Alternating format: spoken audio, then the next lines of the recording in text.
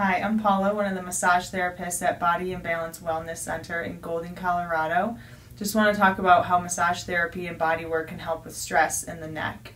And while the shoulders, neck, that whole area of the chest is one of the first areas in the body to respond to stress. When we're driving, when we get a stressful phone call or a stressful text, immediately our shoulders go up to our ears, and that's our muscular system. All of our muscles are tense, making us constricted with the blood flow and everything in that area. Massage can really help draw all that tension out by stripping through the muscles, releasing trigger points, getting more range of motion in the neck by stretching and moving within your range of motion and letting the muscles go so that you can increase the movement in your body.